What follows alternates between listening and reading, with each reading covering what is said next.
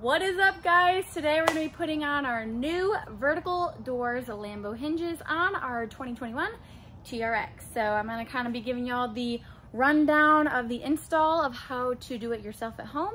And here we go. Voila! Now I already actually got the install process started. So I started by taking all these clips out because you're going to have to remove the grill so that you can remove your fenders. So these little clips are right over here. You pop this top part up and then you can pull the rest of that out. After you got all your little tabs out from your plastic cover up here, you're gonna gently pull up on your cover to release it, and then these just pull that off. And then you can get your last couple of plastic clips right here, and then this whole top portion piece will be able to come right off. So that we can get this out of the way, have full access to our fenders. So there's a couple 10mm bolts, another couple clips, all the way down.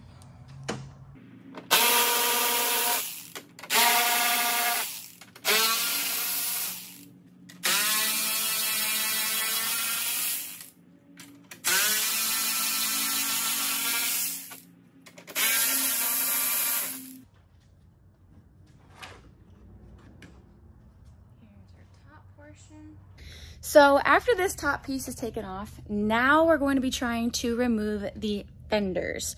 So you have all of these bolts up top here that all need to come out.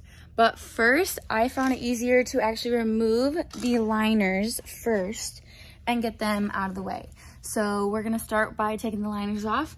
I use an 8mm socket on all of these bolts all the way down. And then there are a couple Christmas tree clips that I removed with a trim removing tool. So I'll just show you how to take those all out.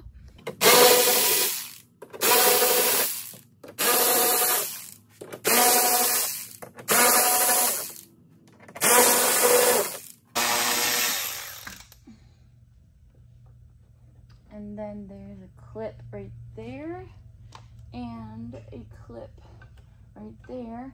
And then another bolt up there hiding. Get this last bolt out.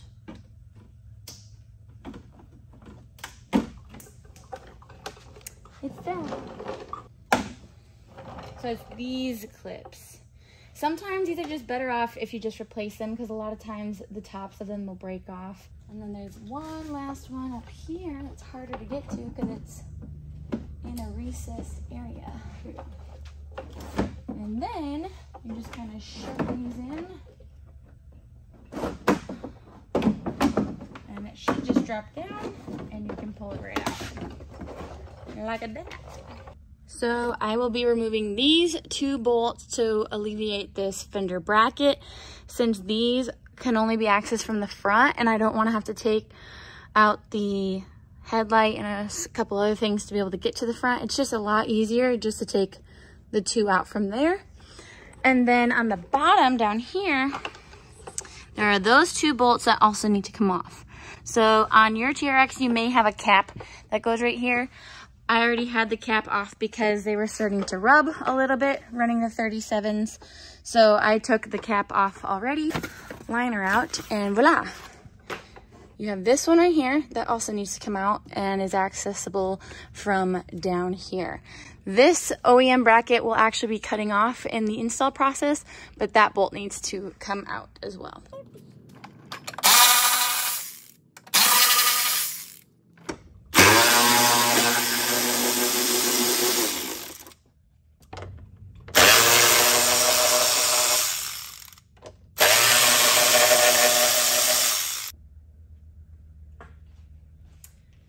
Okay, so I already removed the two that went to the headlight. That was a screw and then that was a push pin. And now I'm gonna remove this 10mm, 10mm, 10mm, and a 13 right there. I'm gonna start with the 13 because that's the socket I already have on here.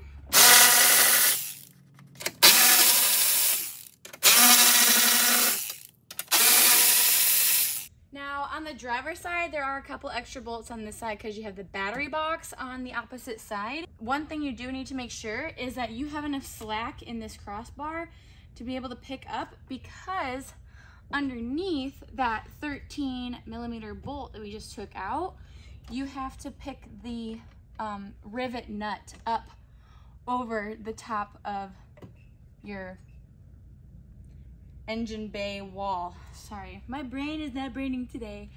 But that was the biggest issue I was running into on that side, was that you have to kind of do it with a little bit of a pry bar, have someone pick this up so that you can pick that rivet nut up and over the side to pull it off this way. So once you have all your top bolts out, then you can come to the front and give a nice little yank to the front of the fender.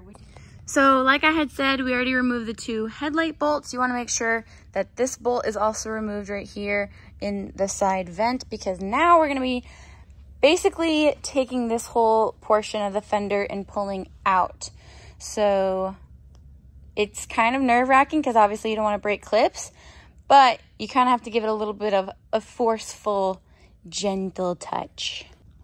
So essentially you want to shove your fingies underneath here, because there's clips here, here, here, and here, all at the top that have to be pulled, boop, straight out. And then just like that. Okay, so the last 2 bolts on the fender are right behind the door right here, and then there's another one up here. They are T27, and to access them, you just open the door, and there's one of them. Boom, right there. Okay, so the last bolt is underneath this cover. You just have to pop this up, and then there's another T27 bolt underneath this. And then that is the last bolt. Okay, so on the driver's side, there wasn't this other bolt in here, hiding down there. So I gotta get that one out. So just remove this vent. There's a bolt here and here that go in those 2 clips. And then once that's out of the way, you can get to that one right there on the bottom of the headlight. All right, so now we're towards the interior door panel removal process. There are 2 little panels, one behind the door handle that literally just pops boop, right out. So you got the top one right there, has a 10mm behind it, and then this bottom panel right here. Pop that one off, and yeeft, and then there's 2 right there. And pushing the clip, unhook it.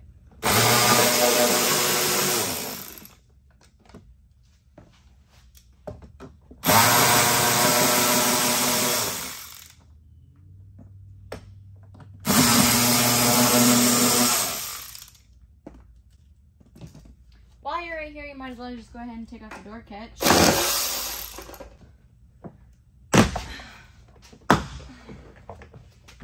Come on, keep on going.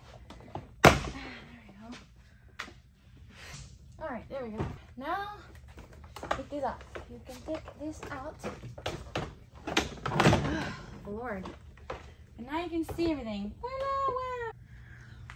Okay, so you're gonna clip all of these off, and you can take all these extra little zip tie doobobbies out to reuse some of these with the new zip ties, because we want as much space as we can possibly get as far as slack goes.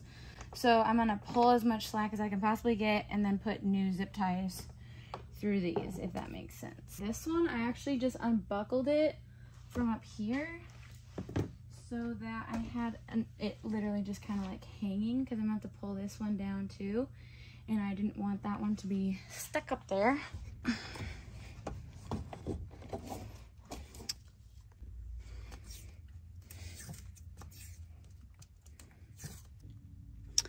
Okay, so we took all the tape off. This boot is now free to move about the cabin with our slack that we now have created right here. Now we're gonna make a little baby hole right here so that we can cut this excess boot over here off.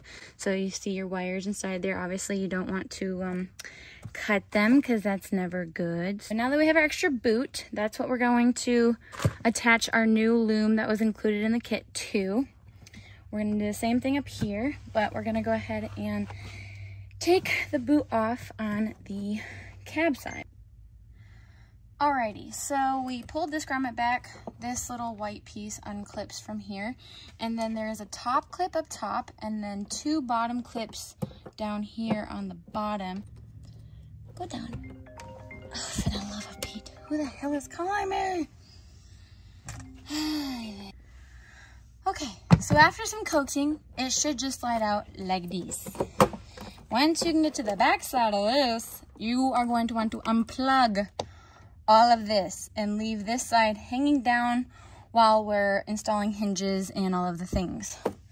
So you're gonna unplug this here brown one. One nice thing is that they tell you which side goes to what, so you don't have to figure it out when you go to plug them back in. To deal with, come out. Same thing on the white side.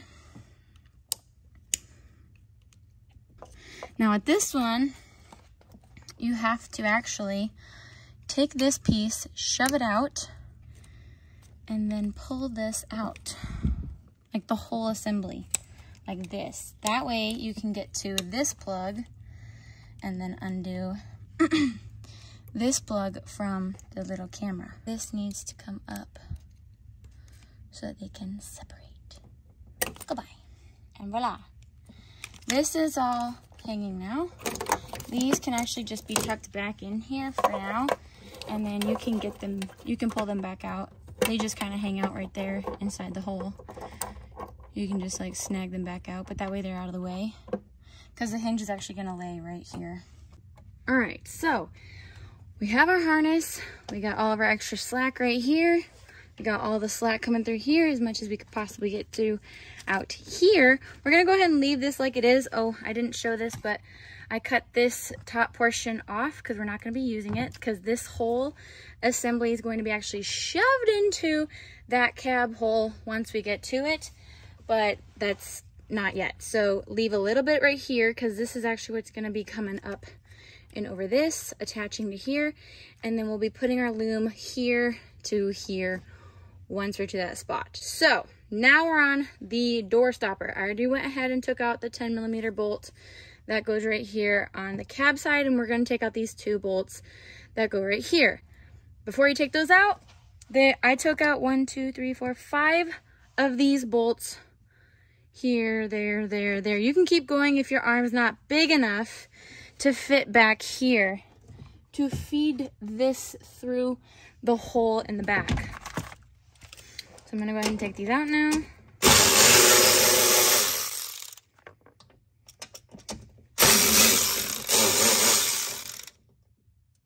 Take those off. I'm gonna feed my hand back here and shove this sideways so that I can get to it right there. Hold it with one hand, pull it through, and take it out. Once that's out, put your holes or your bolts back in the holes, tighten them down. That's all we need from this inner panel. Okay, so right before you close the door, you got your slack. It's ready to go. You got your door panel back on so it's not hanging or in the way. Everything's clipped back in place, bolted down so that when we do our first test run of lifting the door, this is nice and secure. So now we're gonna tuck this in, gently close the door, make sure these aren't gonna be pinched, and then I'll show you the next step. Okay, so now I know this looks absolutely insane, but you do not want this door to move the second you take those hinges loose.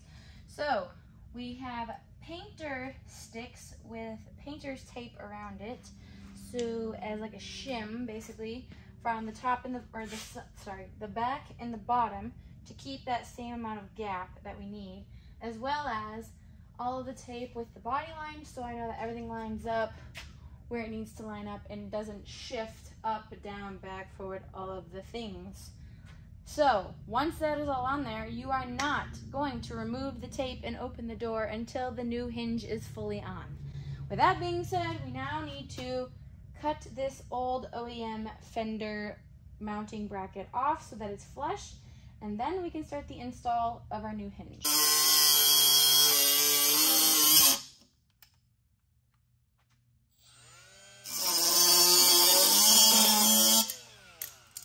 All right, so once everything's taped up and you're sure it's not gonna move, we're gonna take out these 2 top nuts and then the bottom 2 nuts on the door first, and then followed by the 2 bolts on the cab side for the hinges.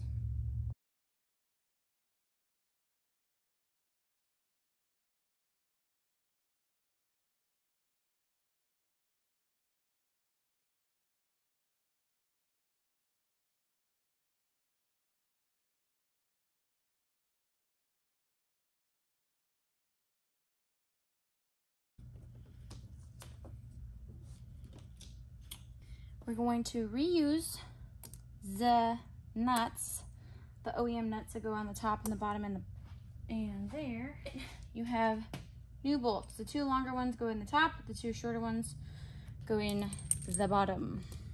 A little bit heavy. Get everything lined up.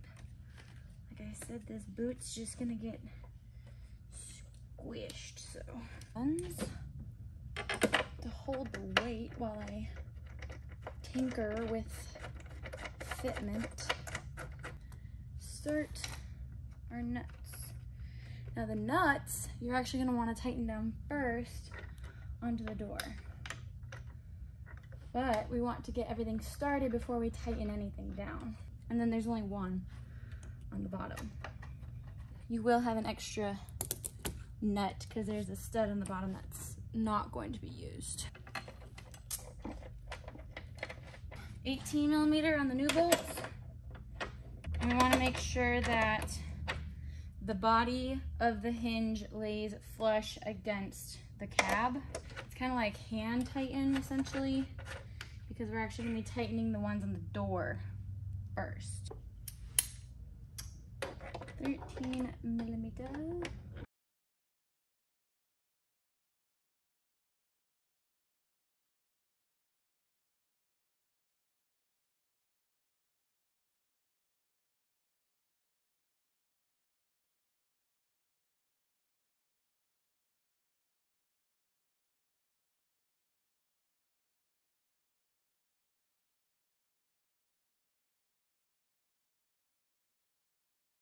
Okay, so we have our top and bottom and lower nuts all tightened down. We went ahead and tightened down the hinges on the side. All of us nice and tight. Now we're ready to adjust the striker. So this is a, I believe, 3/16 Allen right there. So obviously we see that our nut is already cracked loose. I just went ahead and turned this to barely touch the block. So before you put the hinges on, you always want to make sure that that is actually loose, which it was. I just barely tightened it, but you want to make sure that you have it not touching the block. Mine was like about right there. And then you want to essentially just tighten it down to where it barely touches the block, and that's going to be your starting adjustment point. So once it barely touches the block, that's where you're going to take it out and then adjust the striker. Okay, so now we are just adjusting the OEM opening and closing of the door. So this is already way too low, I can tell. So we need to tighten that bad boy up quite a fair bit. 1, 2, we'll try that. Okay, already a lot better. Actually, that might be it. Wow, that was fast. Just come out and in. Okay, well there you have it. So then you want to tighten down your nut. So you're gonna hold back up on this so that your adjustment screw doesn't turn. This is a 14, and then we're just going to tighten it down so it doesn't move on us. All right. Now our striker is now out. Beautiful. I love it. The next one, I highly suggest having someone to help you because these doors are very heavy and it's very hard to open and close by yourself while still trying to wrestle with the shock that is going on up here. So I'm just gonna say that right now. You're gonna take this out. It is a 1/4 inch Allen head. Take it all the way out. And then I'll show you where you need to put grease and Loctite. On this beveled sleeve right here, you're gonna put grease all around this and Loctite on the threads. Be sure not to get grease on the threads, only Loctite on the threads. All right, so now that you're ready to install the shock, you need to grease this little bevel on this side of your shock, so this eyelet. This piece right here is actually going to fit into this rotating ball bearing. Yesterday, Munchie didn't know that it rotated and it was an ordeal, but that's okay. We're gonna put red Loctite on the threads and grease like I shown around this bevel. To not kill whoever is lifting the door, you want to have this all set up and ready before they're sitting up in the air with the door suspended. So, Dad, lift the door. So we're just gonna get this door. Yes, like a lot more. You're very close, but keep going. Okay, you're just about there. Little hair. Okay, hold up, hold up, hold up. Let me tighten her down. Okay, now you should be able to go down. You're not pulling it down? You gotta pull it down, bro. It's on a shock now. It's holding it up. Have to pull it. He's just like, let go. Well, I would hope it would stay up or it's gonna fall on your head. That was funny. That's it. You're done. Goodbye. Can I go home? You can go home now. Oh, cool. I'm gonna go home, cook my chicken. Once you have your shock on, you have everything tightened, make sure you grease everything because if you don't, it will void your warranty. And that sucks a lot. So now on this bottom piece right here, they have these little pins that you have to push in. Now, there are 2 holes, one on this side and one on this side. You have to feed it through the bigger hole. So on this one, the bigger hole is thankfully on the outside. And I'd like to start it first with pliers because it says to beat it in with a hammer, but it's kind of hard to do that when it's just like not started at all. So I'm going to get it started with some pliers once I have it all lined up. So now that we have it kind of started, we can now push it in.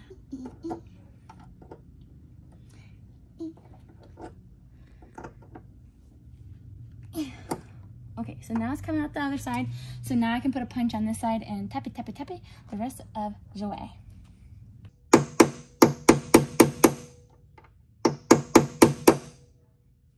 think that should be good. All right, we're in. All right, so now we're gonna be doing our adjustment from left to right. So we're going to pull the door out, push it up, and then we want to adjust the play so that we don't have a whole lot of play at the top. So pull it out, bring it up, and we're going to alleviate this wobble. Like you don't want all that wobble. Wobble baby, wobble baby. So the same one that you used for this Allen is the same size you're going to use for this side. So this side you're going to have come towards this plate to stop it. Stop. Get some help. So we're going to barely get it right there, touching this plate. And we want to make sure that we don't have a whole lot of play back and forth when the door is up in the air. What you want to do is you want to grease the knob that it's going to slide on. We're going to grease that knob as well as the backing that it slides on behind the hinge. We're going to go ahead and get this loomed, but this is the routing of how it will go in there, like that. I didn't film this because I felt like it's pretty simple. You throw the loom on, so this is the extra piece of loom that I had. It comes in the kit. I used the extra piece that was from the other side. Like essentially this was just cut in half and it was the perfect length for what I needed. So I put the loom on and then I threw electrical tape over the entire outside just to keep everything nice and firm because this is a split loom. So I didn't want it coming out or showing anything bare. So I threw tape all around it, taped up this end that's going to be put into here. And now I'm going to be basically using my Dremel to shave off this outside edge so that this connector will fit through the cab hole.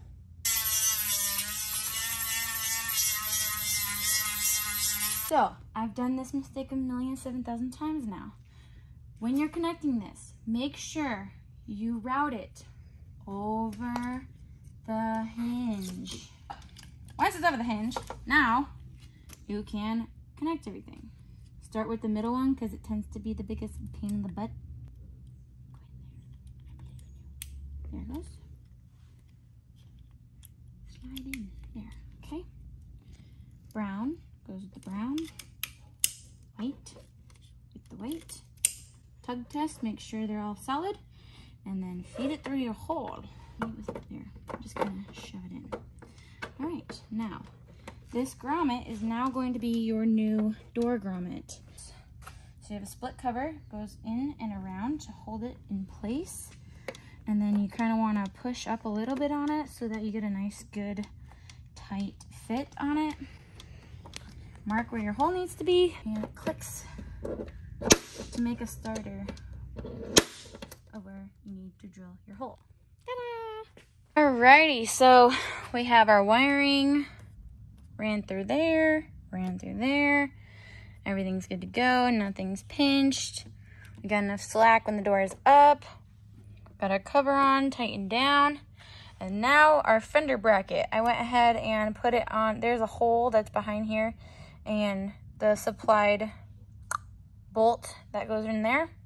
Put your clip on this side. It needs to face in so that when you put your fender on, it'll go in the front, and then you can tighten your bolts in the front right there. Now we're ready for fender shaving. Yay! So I had a little bit of a cheat code because I talked to the installer over at Vertical Doors and got some photos from them on where they did their cuts in the fender. So I just mocked up on here with the same measurements that they gave me. Essentially, I just came down about a finger, come over and leave about another finger distance, make a relief cut, and then come over.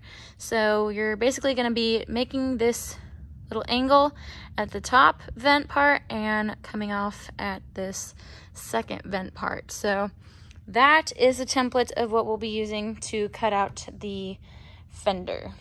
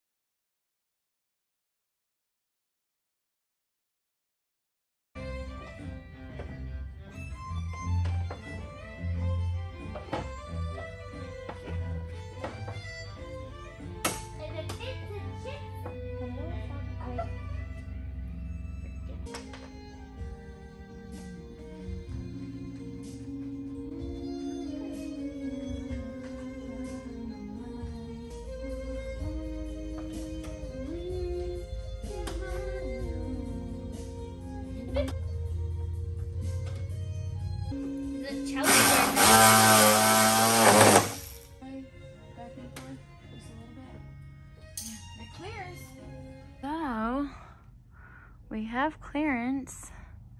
It's super hard to see, but we do have enough. It doesn't rub. It's actually this little piece. So that's how much clearance we have, which that should be plenty. Because we'll actually have a rubber boot that, well, not boot, but a rubber seal that goes on here, and so that'll hit on the seal. But that should be good to go. Next, we're gonna add some felt on the inside right here on the loom so that the felt rubs against the wrap instead of the loom, because we don't want it to rub on the wrap.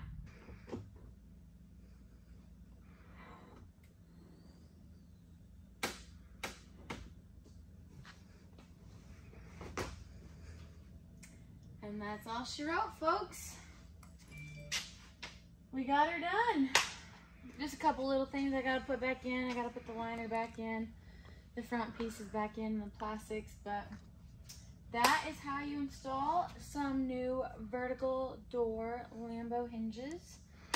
And I hope this video made your life a lot easier than what mine was putting the driver's side on. So, just trying to help y'all out here. But hope you enjoy them. Don't park under things that are very low ceilings because you're gonna mess up your doors. But yeah. Doodle McDoodle bros. Enjoy.